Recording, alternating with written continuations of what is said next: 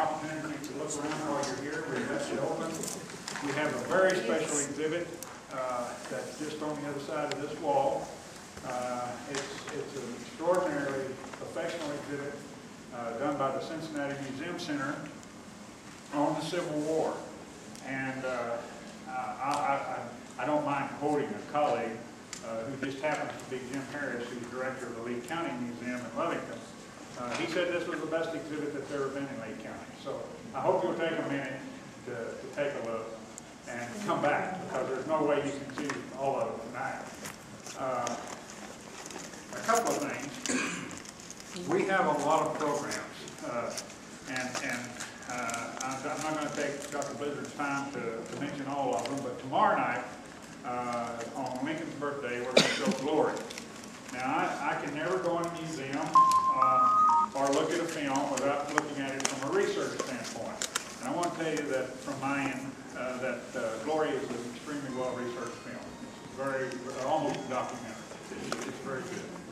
The other thing that I want to mention tonight is that we are starting a membership program. And really, a membership program is for participation. We get enough dues to do the newsletter, and that's about it. But we want people to use this facility in a lot of ways, not just from the standpoint of coming and what we call lifelong learning, because our center, our core, our mission is education. And we'll continue to try to promote that as long as we're here. So it's an opportunity to keep abreast of everything that is happening, and an opportunity to become a part of what we're doing. Because we're looking for volunteers, and I'll only throw out one thing that I know all of you are going to line up for. And that is, ideally, before too long, we'll be accepting materials, cultural materials that we need help in accession. So you'll really get to handle this real good stuff. And it's a rewarding experience, whether you're a docent for a group of school children or you're actually handling artifacts. So we hope that you will think about that. I don't have to have any notes to introduce our speaker tonight. It's hard for me to pin down exactly when we met, but it was in the early 60s, maybe real early 60s. He was my pastor at the First Christian Church in Lovington, New Mexico. And I lived in Buckeye and was going to school in Lovington. The attraction to the church, I have to admit, was possibly because he was a hunter and fisherman, because we did an awful lot of it. But I will tell you that he influenced me enough to recommend me, and I went to Eastern New Mexico as the first youth minister on campus at Eastern New Mexico for the First Christian Church. He saw something bigger than the ministry that he was in, and borrowed money to go to the University of Texas and start several degrees centered and around Hebrew studies.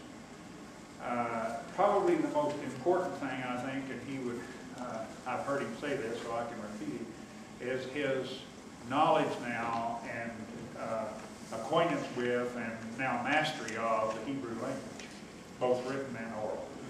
I will tell you a short story, because when I went to Israel and Jordan, and then later on Egypt with Dr. Blizzard.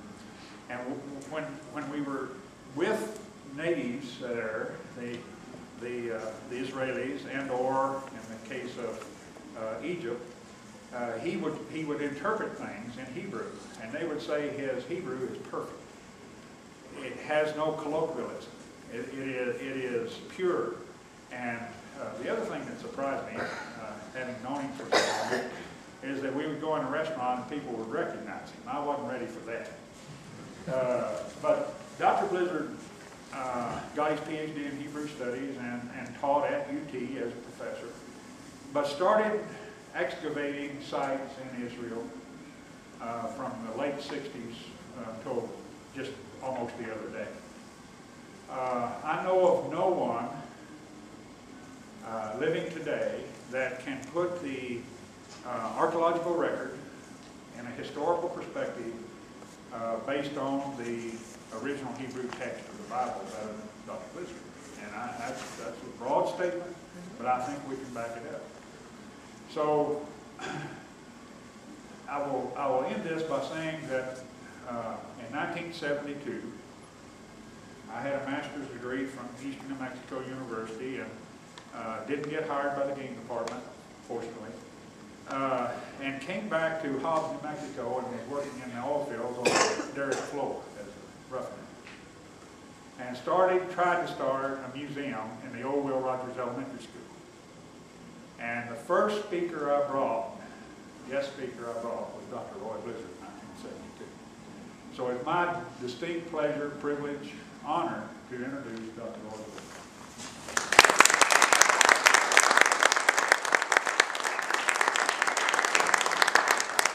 Thanks, Calvin, and thank you all for coming. Like Calvin said, we go back a long ways, and I go back a long ways with some of you all here as well. I must say that Calvin was very influential in me getting my start, not just in Hebrew studies, but in archaeology. I finished my first master's degree at Eastern New Mexico University, and then I had the opportunity, because I had a friend of mine that was studying at the Hebrew University in Jerusalem. And when he found out that I had finished a master's degree in anthropology, archaeology, he invited me to come to Jerusalem and to live with him and study at the Hebrew University. Well, it was one of the worst mistakes I ever made.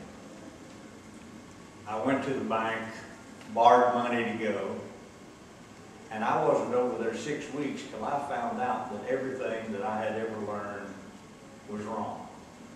It was either wrong or it was Mickey Mouse. And I came back and I told my wife, I said, you know, I can't continue to do what I'm doing and be intellectually honest. So I went back to the bank and I borrowed more money. And I went to Austin, Texas, took 2 years of Hebrew in 12 weeks and then went into intermediate graduate study. And while I was at the university studying Hebrew, because I already had a master's in archaeology, the 6-Day War broke out. You remember 1967? And my instructor at the university was a captain in the Israeli army, and he had to leave just like that to go back. And in a week he was back. And as a result, Israel gained access to territory that was previously closed off because it was a part of the West Bank, and Israelis weren't allowed to explore or to excavate. And what happened is that just like that, immediately, they started excavating at the Temple Mount in Jerusalem. And my professor at the University of Texas, his name was Dr. Aharon Bardon, he sent me to Israel to excavate with Professor Benjamin Mazar at the Temple Mount. And I started excavating there with him at the very beginning of the excavations in 1968, and then kept continuing back again 2 and 3 times a year, excavating at the Temple Mount. And finally, when the excavations there were slowing down just a little bit, Professor Mazar encouraged me to start excavating with his nephew, Amichai Mazar, who's now the head of the Department of Archaeology at the Hebrew University in Jerusalem. And we worked at that site called Tel Kasila, and I'll show you some of the excavation and some of the artifacts there, but it was a completely unique archaeological site in Israel.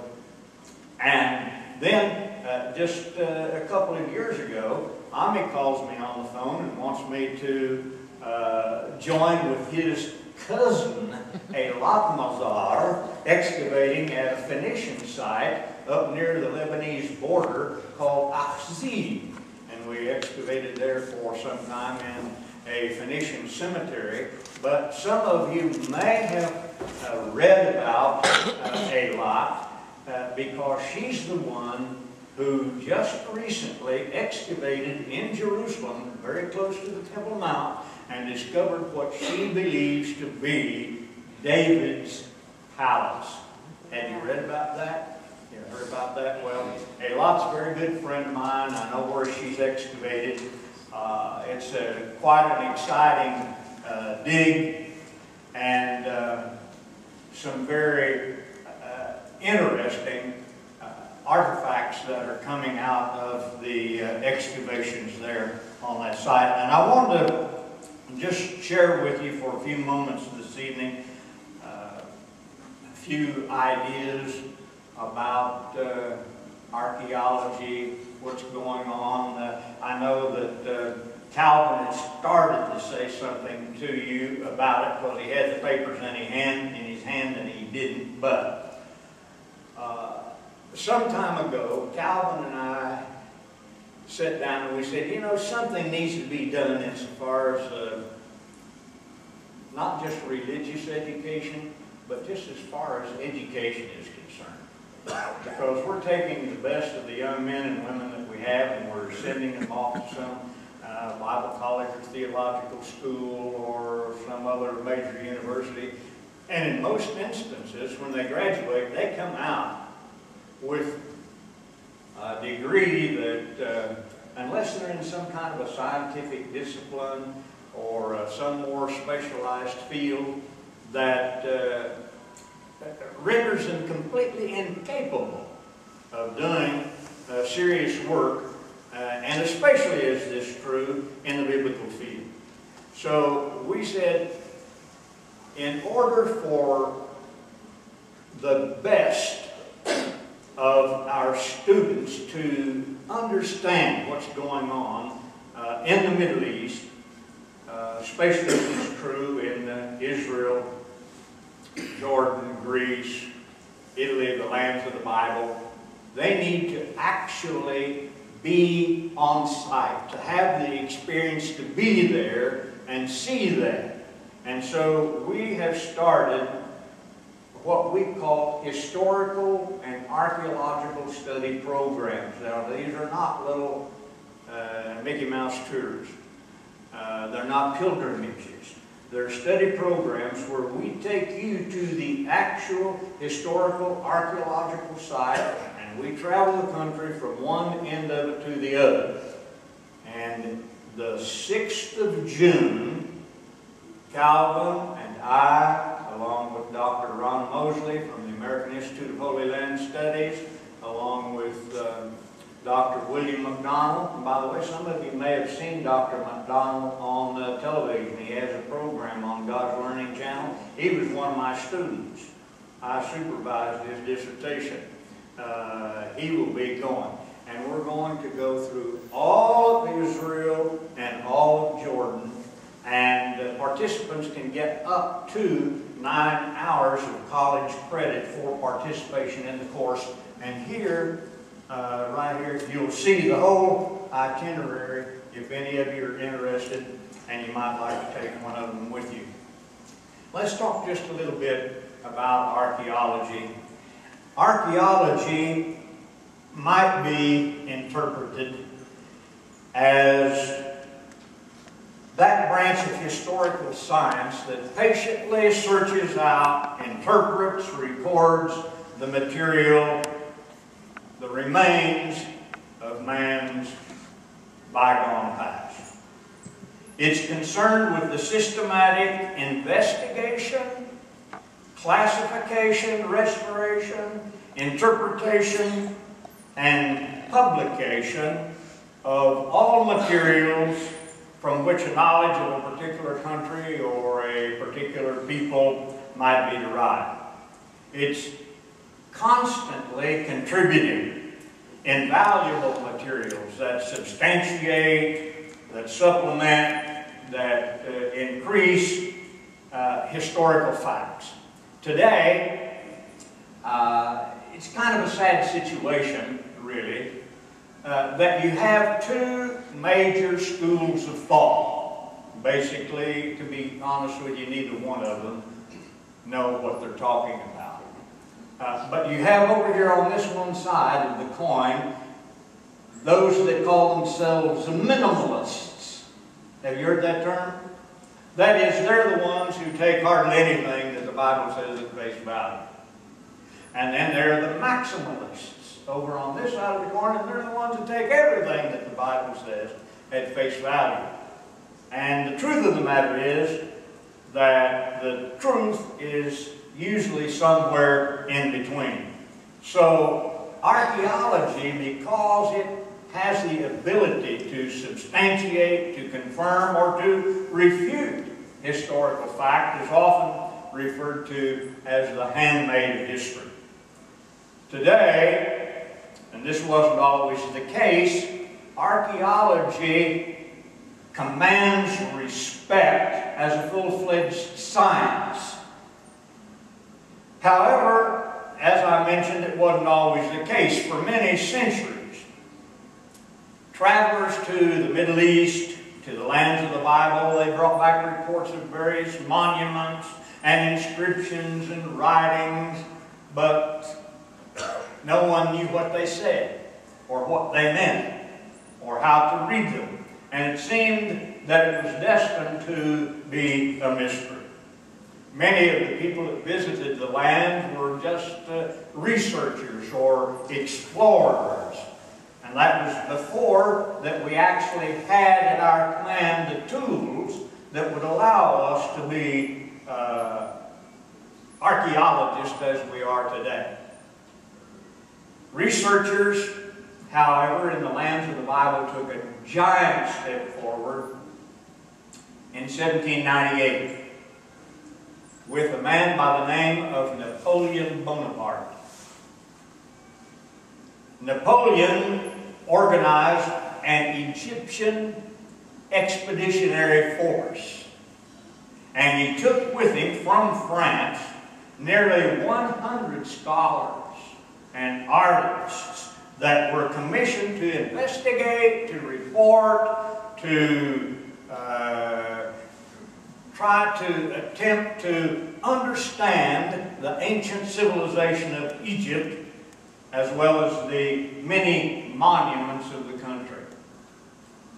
And the most notable of the discoveries that he made was called the Rosetta Stone. Have you heard of the Rosetta Stone? The Rosetta Stone actually is one of the most important archaeological discoveries that was ever made. As you can see, a very unimposing artifact, but if you'll notice carefully, you can see that it's a trilingual inscription. There's Register 1, Register 2, Register 3. And the first register was in Egyptian hieroglyphics. The stone itself is at the British Museum and in this special case, so you can't really get an idea of the size, but it's 3 feet by 9 inches high, 2 feet, 4.5 inches wide, and 11 inches thick. And it's a trilingual inscription, again, in 3 languages, only one of which was known at that time. The first register was Egyptian hieroglyphics, the pictograph language that you find everywhere all over the country of Egypt, from one end of the country to the other, on temples and monuments and tombs. The second register is a form of ancient Egyptian called Demotic, and the third register was in Greek, which was a known language. The story of the translation of the hieroglyphic text is an interesting study in and of itself, but suffice for us this evening to say that it took a young scholar, a little French scholar, only 18 years old at the time, by the way, by the name of Jean-Francois Champollion, or Jean Francis Champollion. It took him 23 years of diligent work to decipher the hieroglyphic text and to announce to the world that the key to the ancient language of Egypt had been found. And that was in 1822. Then again, in 1835, an Egyptian armed officer that was attached to the Persian army noticed a large bas-relief that was 350 feet above the face of the cliff in Persia that had some kind of an inscription. And realizing its possible importance, Henry C. Rawlinson undertook an exceedingly hazardous task of copying the text with a paper cast or squeeze. It took him 4 years to complete the cast of the entire inscription, but that was just the beginning. And just as the Rosetta Stone, it was a trilingual inscription. After 22 years, Rawlinson had successfully translated the texts of Old Persian, Median, and Babylonian cuneiform. The scholarly work of these two men furnished the keys that unraveled the mystery of the ancient Tigris, Euphrates, Nile River valleys, and propelled archaeology a giant step forward. And it went through several different steps or stages.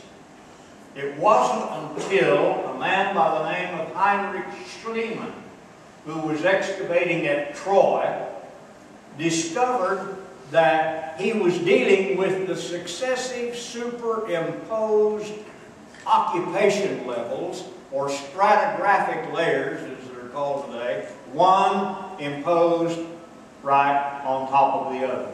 So that when you're excavating in the Middle East, particularly in Israel, Jordan, you're in a completely different kind of archaeological context than you are here in New Mexico or in the great Southwest. Because here, usually, unless we happen to be exploring or excavating in a mound such as Mesa Verde, that kind of a Pueblo context, we're simply dealing with a campsite. They may have lived there and lived in the area, but they were basically nomadic and they wandered from one place to the other. But such is not the case in the Middle East. You're dealing with a tell, a mound of the successive occupation on a particular site that may go all the way back, for example, at Jericho to the pre-pottery Neolithic, about 9,000 BC. And as I said, it took a number of years for the early researchers or archaeologists to perfect the method or technique. In 1890, a man by the name of Sir Flinders Petrie, who's known today as the father of biblical archaeology, noticed that in each of these different stratigraphic layers, or the occupation levels, there was a different type of pottery that you could identify by the pottery that was in the particular stratigraphic layer or stratigraphic level, the date of that particular occupation level. And he developed what is known today, and we use until this day, the pottery index method for determining a date. And the simple fact is that in most instances, we can more accurately determine the date of an occupation level just by the pottery that we find in the level than if we impose some kind of laboratory method and technique on the particular artifact, whatever it might be.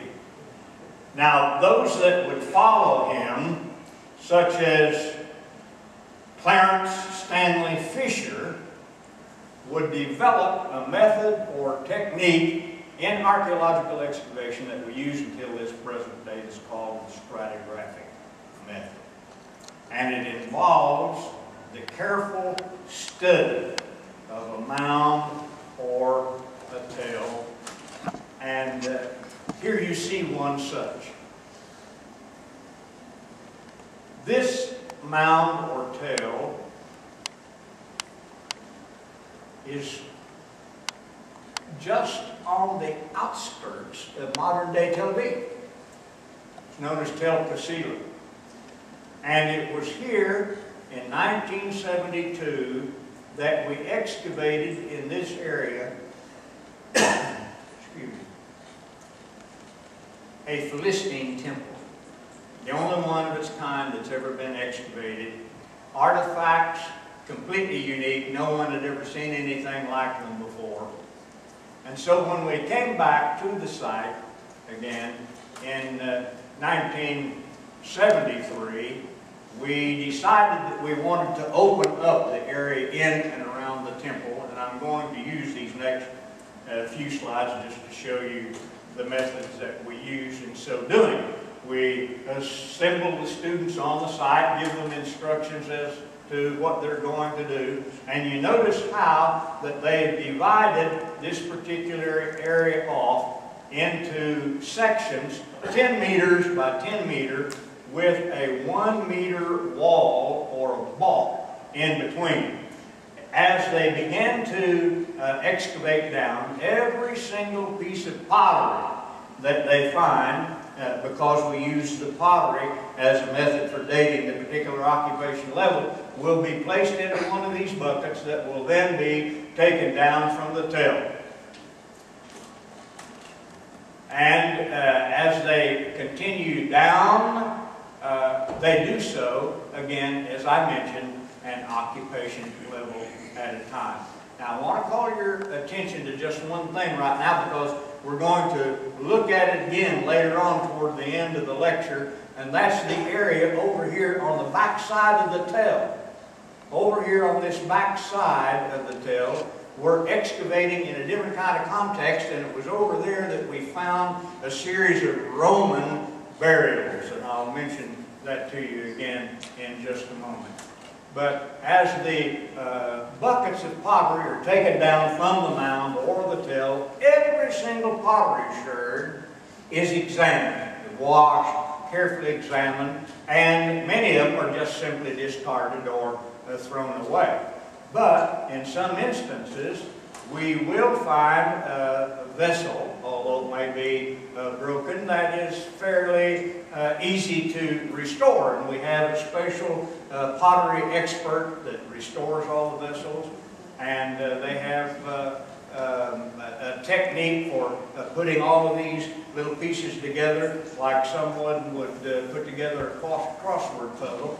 And so we are not all that concerned about whether the vessel is broken or whether it's not. And as we excavate down, you notice they clean it a level at a time. They'll go in and they'll dust and sweep the floor. And then every single artifact will be measured. It will be then committed to grid paper, so that that becomes a part of a permanent record for the site as we progress throughout the course of the expedition. Now here you notice one of the vessels. This particular vessel was some kind of an offering that was made upon the altar. And here you see the remnants of the altar in the Philistine temple again here at Tel Kasila.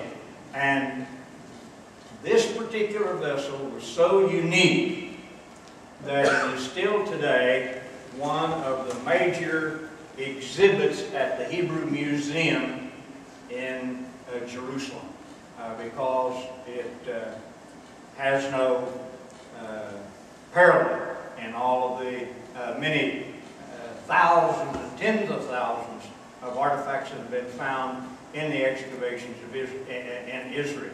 This vessel happens to be some kind of a cultic vessel in which some kind of offering was placed and offered up on the altar. And again, it's Philistine and dates about 1200 BC.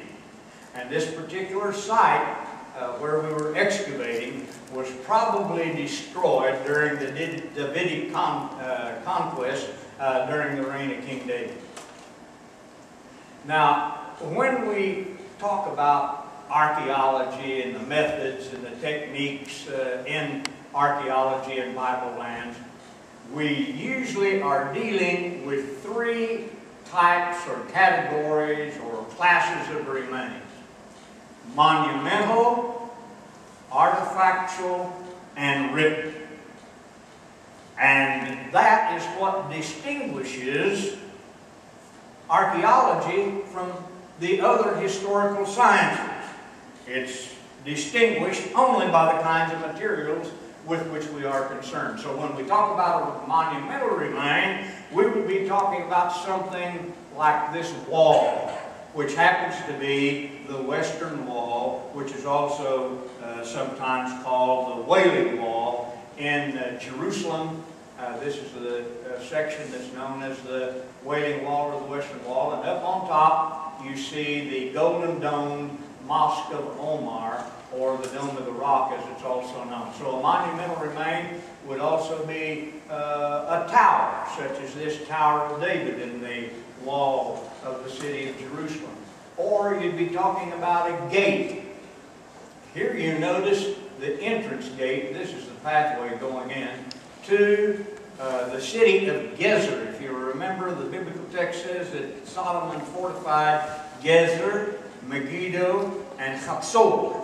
And we have found in all three places the entrance gate. They're all the same. They look like two E's that are facing one another. And here you see just one side of it. And this would be the pathway in, and the other sides over here hadn't been excavated as yet when this picture was taken. But this is the entrance gate into the city of Gezer. We also would classify a tunnel.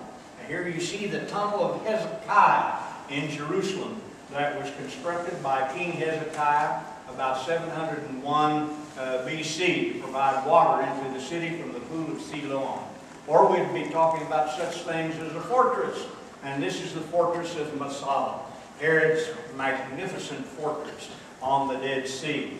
And I'm sure that as Calvin looks at it, that it brings back a lot of memories, because he and I have been all over this fortress from one end of it to another. This is the northern end of the fortress, and this is the southern end, the western side, and east it looks forward toward the Dead Sea. Here's a smaller fortress, although you'll probably remember one of the principal events that's mentioned in the New Testament that took place here. You remember when they took Saul, or Paul, from Jerusalem, and he was on his way to Rome, that they stopped and spent the night at Antipatris. And this is the fortress of Antipatris, just right on the edge of the rolling hill country as it slopes off toward the Mediterranean Sea. Or we'd be talking about a church or a synagogue, or as you saw a moment ago, a mosque. All of those would be considered monumental remains, but at times associated with the actual monumental remain would be a second category of remains that we're going to mention in a moment, written remains. And this mosaic here on the floor of an ancient synagogue in Tiberias would be an example of a written remain, while the synagogue itself would be an example of a monumental remain. Or it might be something as simple as this oven at Herod's fortress. This was part of the palace complex of the palace of Herod the Great at the fortress of Masada, and this is the oven in the kitchen.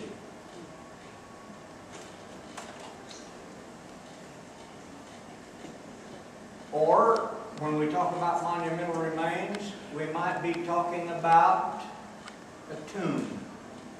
It doesn't look like a tomb when you look at it, but this is one of the ancient Nabatean tombs from Petra, the Red Rock city of the Nabateans over in Jordan. And we'll be going to Petra on the trip coming up. As a matter of fact, we'll be spending 2 days there. And I will be taking you to places at Petra that are stunning and absolutely unbelievable. This is one of them, a tomb, as you can see, carved out of the solid rock. Very elaborate and ornate. Here's another interesting tomb. This is the family tomb. It's called the Tomb of the Sons of Ben Haziel. That's in Jerusalem. And you notice that it has the columns into the entrance of the tomb. These columns, by the way, are of a style known as Doric. You're dealing with Corinthian, Ionic, and Doric column capitals. And this is one of the very few places where you'll see Doric column capitals in the tomb of the family of Haziel in Jerusalem. And then right adjacent to it is the family, or is the tomb of Zechariah the prophet, has the pyramidal dome on the top. And from an elaborate tomb, we go to these tombs in the sheer cliff of the Wadi of David, leading up to the spring and the pool of David at Ein Gedi. And notice very carefully, if you will, that on the tomb here, you see how it's faced, has like a door entrance. All of these had that at one time, but this one is still intact. And we found a very interesting sarcophagus in that particular tomb, unusual in that it was out of wood and incised or inlaid with ivory in all kinds of elaborate designs, and that is also in the museum at the Hebrew University. Here is a very unusual tomb. You notice it's just a large, great big boulder, and it has 3 locations for the man, the woman, and a small child. And this is a Roman cemetery from about the 3rd century of the present era that was just right alongside of the road as you go along the Sea of Galilee from Tiberias north. And the bulldozer widening the road happened to turn that boulder over, and it is still there in situ along the side of the road. Probably all of the people that are buried in this particular cemetery all died about the same time, and probably due to some kind of plague, or it could have been through armed conflict, but a very unique type of a tomb.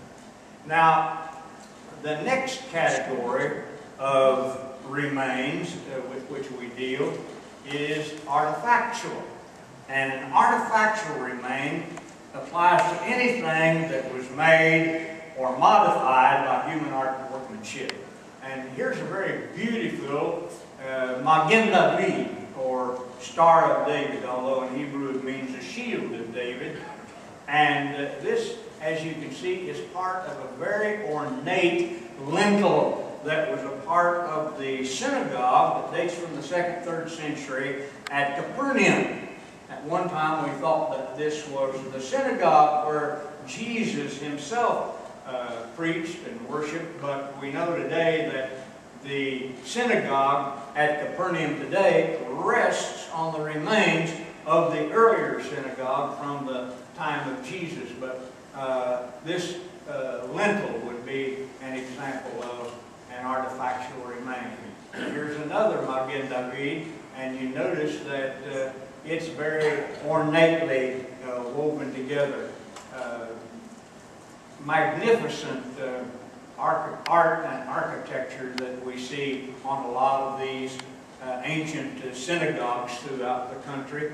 This is a very unusual artifactual remain. Do you all remember the story when the Ark of the Covenant was taken in battle, when Samuel and his men were fighting along the valley of Elon, and the Ark was captured and taken over to the coast to the Philistine city of Ashdod. And they enjoyed it all they could, so they sent it on down to Ashkelon. And they enjoyed it all they could, and they said, boy, we don't know what's going on here with this Ark of the Covenant, but we don't know if this is God or if it's just a coincidence or what, but let's set this Ark on a cart and tether it or harness it to a milk cow and turn it loose, and if it makes its way back to the camp of Israel, then we'll know that it was Israel's God. If not, we'll know that it was just a coincidence. And you remember how it says that the cow went going down the valley and all the way to the sun, and then from there it was taken on ultimately and made its way into Jerusalem. But scholars believe that this was an example of the ark on the cart that was representative of the Ark of the Covenant. Now, an artifactual remain could be something just as simple as these little cosmetic tools, or the gaming die. You think that shooting craps is relatively recent? This dates from the 2nd century of the present era. These were found in some of the caves inhabited by Bar Kokhba and his men during the Jewish revolt in 132 to 135. Or an artifactual remain could be a weapon of war, such as these arrow points here, or dart points, or spear points. But notice something very interesting. Those of you that know anything at all about point types, as Calvin does, will recognize some of these points that look like some of the points that we might find out here in the Southwest. However, these all date from a historical period of time, 2,000 years before they ever show up here in our part of the country. Or they could be something like these bronze arrow points or spear points. Weapons of war of all kinds, spears, axes, arrow points, all of them are artifactual remains. Again, anything made or modified by human art and workmanship. Now this happens to be one of the locations on our site where we were excavating in the Philistine temple. And as I mentioned, we found all kinds of artifacts that we'd never seen before. And I'm showing you this one because right over here in the corner, there's something projecting out from the wall. And I was standing here at the time because I was basically the supervisor of this particular locus.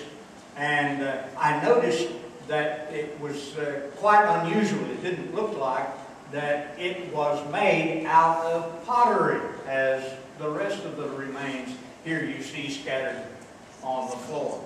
So I got down in the grid and started to dig, and we extracted a remain that is quite unusual. Only 2 of them have ever been found anywhere in the Middle East, to my knowledge, and it was a conch shell shofar.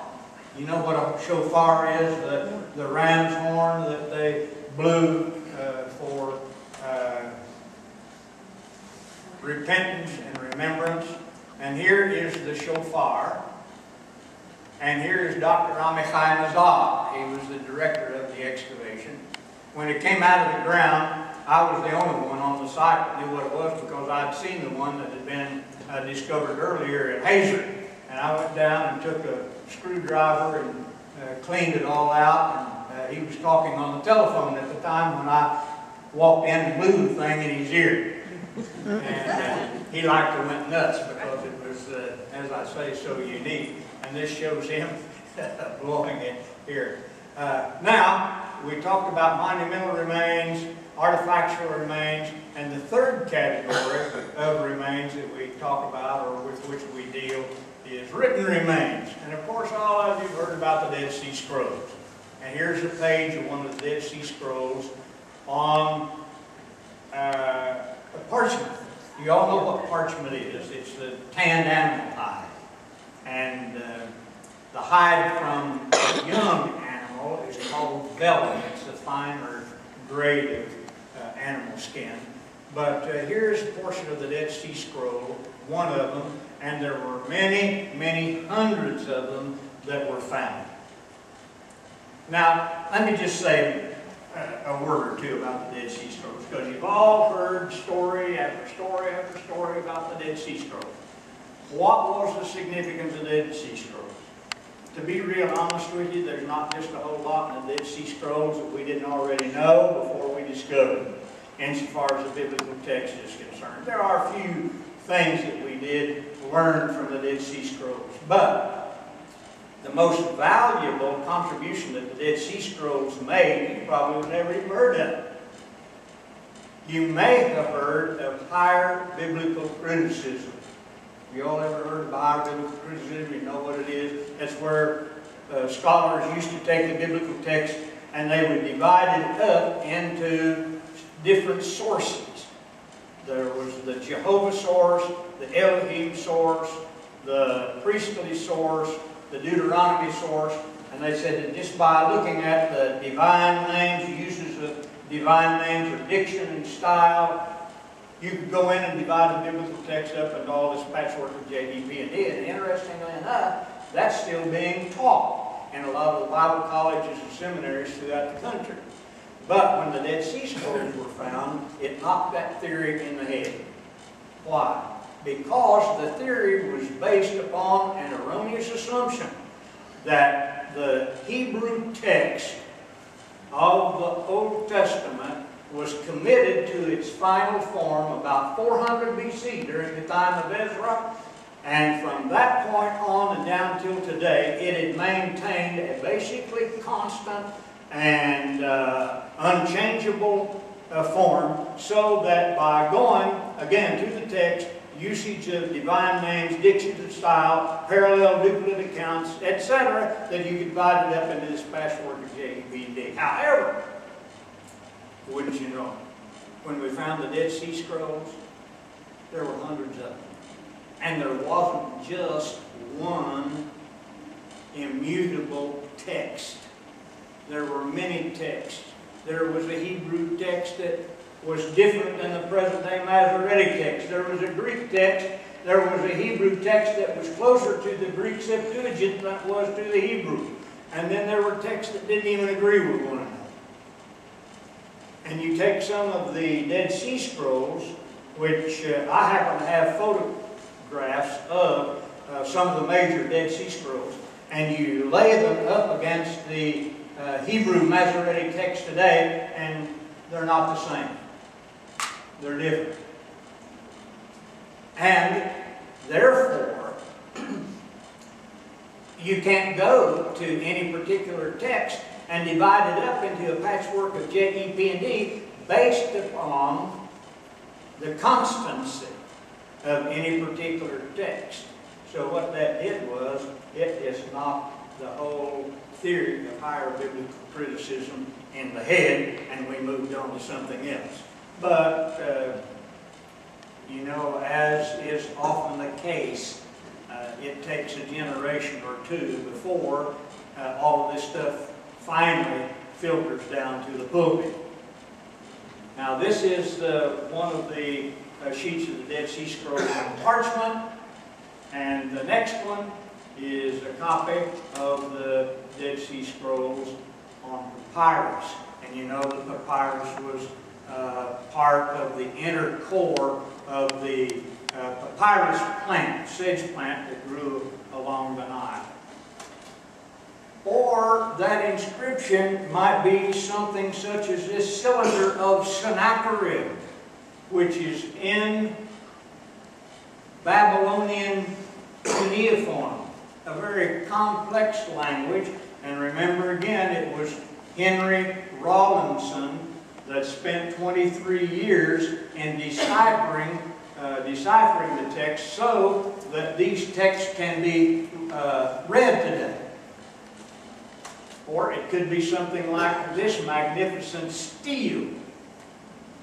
This is called the stele of Seti I. You remember he was one of the pharaohs, very well-known pharaoh, mentioned in the biblical text.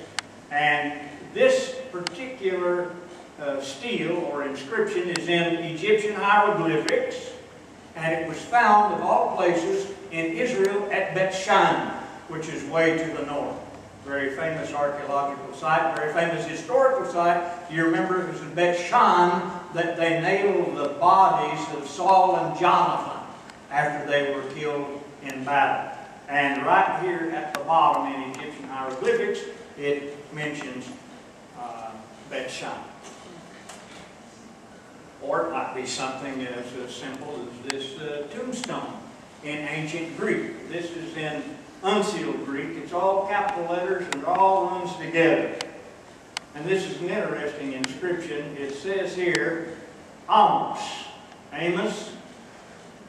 Diakonou. You hear the name, deacon, Diakonou, the deacon, Ts of, and notice how they've got the first letter of the next word all written here, and then it goes across. He's the deacon of the church, Proselytes.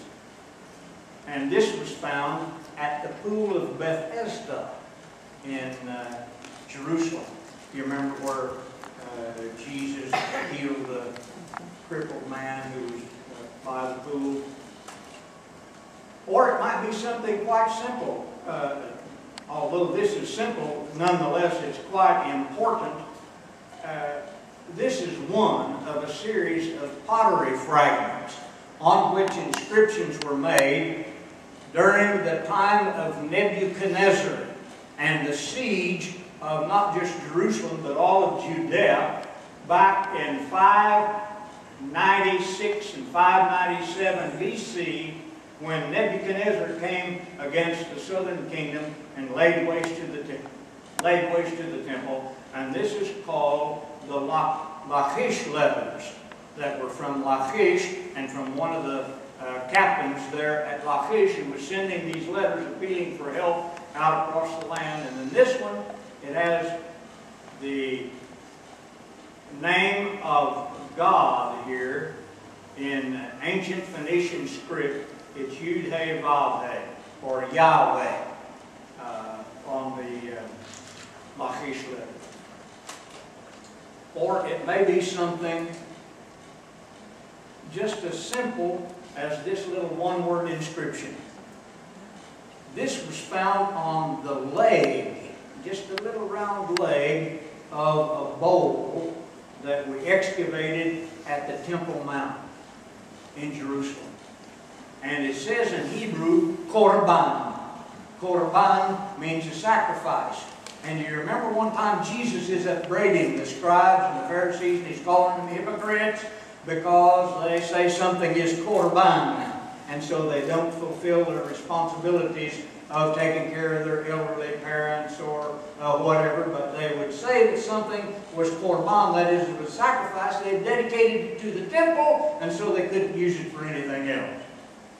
And this just validates that practice or that custom that is mentioned in the biblical text. Jesus is the one who mentions it, says that they say that this is korban, and up until this inscription was found, we had no outside sources to confirm that particular account. But this even shows you something else that I ordinarily wouldn't mention it, but I mentioned it to Calvin and he thought it was interesting, so I'll tell you. Do you remember Jesus makes another statement on one occasion? He said that he didn't come to destroy the law, but that he came to fulfill the law. Remember? And he said, I came to fill it to such a degree that not one jot or one tittle. Do you remember that? Pass from the law till it's all fulfilled. Well, in Hebrew, it says that not one yod, which is the smallest letter in the Hebrew alphabet, or one kos. And a kos just means a thorn, like the thorn on a rose, or the thorn on anything. And he says, not one yod or one kos. What was a kos? Well, a kos was a little decorative mark that the scribes would sometimes put on the top of the letters. You see that one? That looks like a chicken trap. That's called a kos. Doesn't mean anything. No reason for it to be there other than they like it. And this is an example of that practice. He said, not one little yod, or even the symbolic marks that are put on some of the letters of the alphabet will pass away until all these things be fulfilled. Sometimes the inscription may be just one letter. This is a very interesting inscription here. Notice these are round, look like wheels, but they're actually what we call capital drums. If you knew much about Josephus, and you read Josephus, and he talks about Masada and the fortification of Herod's fortress, Masada, that I mentioned to you, you saw a picture of it a moment ago. He talks about the marble columns and all of the marble works at Masada. Well, we got there to excavate, there weren't any. There wasn't any marble at Masada. But what they did, they made these columns a drum at a time. And then they stacked them on top of one another. And then they had a technique for stuccoing that column, for stuccoing the walls that gave the appearance of marble. And some of that stuccoing is still on some of the columns at Masada and on the walls today, so that if somebody didn't tell you, you'd think, well, this was a marble column. But this tells you what column it is. This is column Mem. And it goes the third drum up from the column. And this one over here is column Tzadi. And it goes the sixth drum up from the bottom. And not only does it tell us where this column goes and what location and where it's supposed to be, but it also tells us one other thing. That they had conscripted Jews to build the fortress. Why? Because these are Hebrew letters. So, obviously, it was the Hebrews who were doing all of this work. How many of you worked a crossword puzzle? Did you ever run across a big jug or an urn or something in a crossword puzzle and the answer was an E-word? E-W-E-R. E-word. This is the Lachish E-word. And you see the inscription here? It's the oldest known inscription in Hebrew. Dates back before the time of King David. Back approximately to the time of Moses, when we read about Moses. And here's the other side. I mentioned to you, look here, because on the back side of the tell, we're going to be excavating in a Roman cemetery. Now here's a part over here, you see a monumental remain. These are sarcophagi, date from the Roman period, about 325 of the present era. And on one of the lids of a sarcophagus, we found this very interesting inscription. Now, people, this inscription is very significant, more so than what probably any of you would think. It dates from the Byzantine period. You can see the Byzantine cross. It's in Greek, again, unsealed Greek. They misspelled the first word and it's only one letter, which indicates that the individual wasn't all that educated. It should look like an H instead of an N, but it says he nimin ani amu orkos aionios. It says the ma'amin. Now, we have read in the New Testament, in the book of Acts, that these disciples were first called, what? First called Christians at Antioch.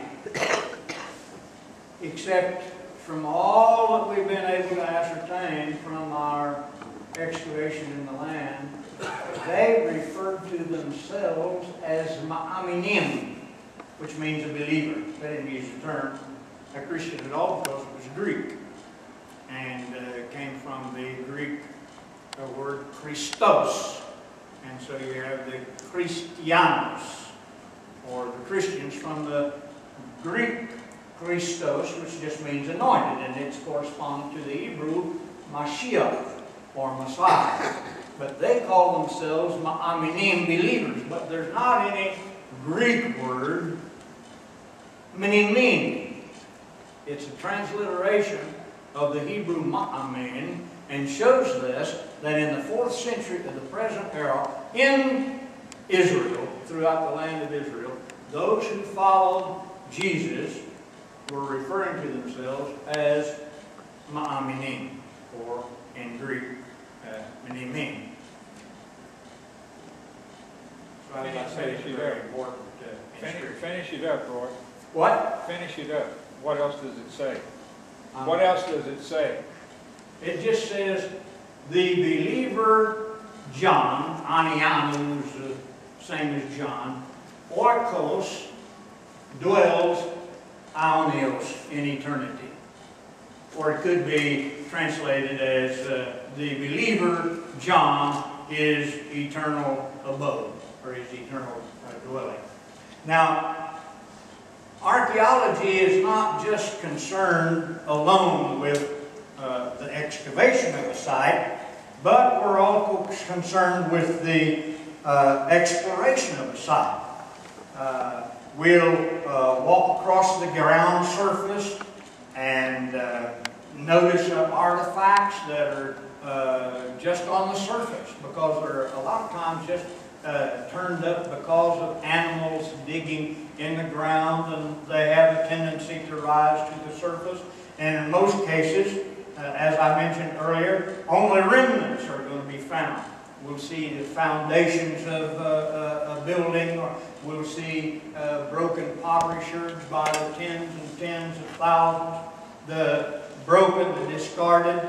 But however, by a careful investigation, by the decipherment of the inscriptions, reading of the inscriptions, we're able to, as we look at these artifacts, know something about their facial features. For example, this is an anthropoid sarcophagus that was found down south along the Mediterranean coast, quite near Egypt, as a matter of fact. And notice the place for the earrings, the beard, the high Roman nose, the heavy brow. This is a mask from Hazor that is from the Canaanite period at Hazor, about 2000 BC, maybe 400 to 600 years before the time of Abraham. And again, looking at the mask, although it's stylized, we're able to tell something about the facial features or something about clothing styles look at the comparison between this marble fragment of a man's foot, and you can see the typical kind of sandal that they wore during the Roman period. This is an unusual artifact here. You can't tell it by looking at it. This is a skull that has been covered over with pottery. The eyes are seashells from the Mediterranean, and they've tried to depict the facial features of the deceased. And this was found at Jericho and goes all the way back to the early Canaanite period at Jericho. So we're concerned with the identification of skeletons. This is a skeleton from the Middle Bronze Age, about 3000 BC, from a small archaeological site called Tel Dror to the north in Israel. And this is quite an unusual artifact. I call it an artifact, although it could be classified as something besides just an artifact, because certainly it wasn't made or modified by human art or workmanship. But this is, as you can see, the skull of a young woman along with her braids that look like they might be maybe a century or more old. But this was one of the zealot defenders at Masada, one of the few bodies that we found in the excavations there. This young woman, along with her husband and small child, were found in one room at Masada. Now, this is the last of the slides that I'm going to show you. And I'm sure that there are a number of you here that know at least a little bit about anthropology. And looking at that particular skeletal remain, how would you classify that particular skeleton? Anybody got any idea? This particular skeleton threw the whole of anthropological circles into a complete state of chaos, from which it has never extricated itself. You remember when we were in school, we were taught that man was the end product of a long line of evolutionary development, from Drypithecus and Ramapithecus and so on and so forth, on up to Neanderthal and Cro-Magnon and Homo sapiens sapiens. Well, we know today that that whole transformistic concept is faulty and in error. And when this skeleton was found, they identified it as a Neanderthal. It was found at the Carmel Caves in Israel. Since this particular skeleton was found in the 1930s, we have found over 200 skeletons along the Carmel Ridge, around the Carmel Caves in Israel, that date from a historical period of time, 70, 80, 90,000 years before Homo sapiens sapiens was ever supposed to have appeared on the evolutionary scale of development. Today, this skeleton has been reclassified not as Neanderthal, but as early Homo sapiens. And not only have Homo sapiens skeletons been found all throughout Israel and the Middle East, but also down into Africa as well, in an archaeologically unambiguous scrape. Skeletons of Homo sapiens sapiens 70, 80,000 years before they were ever supposed to appear on the evolutionary scale of development. And not only that, but they were contemporary with Pithecanthropus and also with Australopithecus, which means for us today that these early man forms hit some kind of an evolutionary dead end and died out, whereas Homo sapiens sapiens continues in his own evolutionary line of development down to the present day. So archaeology is not just one little bite or one little piece of the puzzle, but it encompasses all of the other scientific disciplines as well.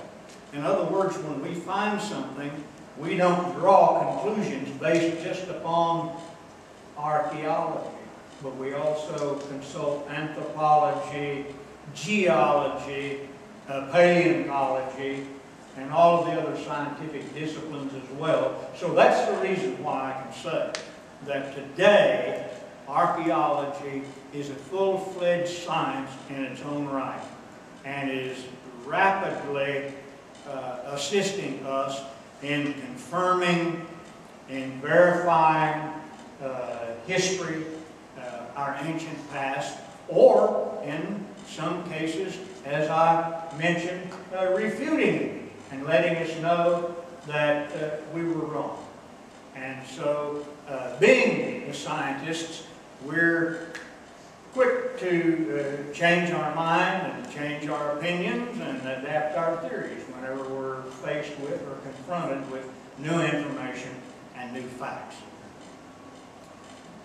Now let's take a minute and see if any of you have any questions you want to ask. Any questions? Yes, dear.